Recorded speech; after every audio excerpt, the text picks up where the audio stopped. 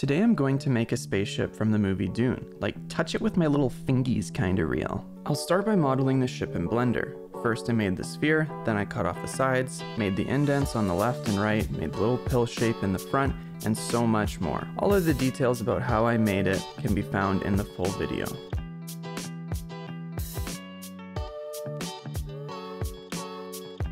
That's the model done, but it's not real yet. So next I 3D printed it, then it got sanded, glued, sanded again, painted, and finally assembled.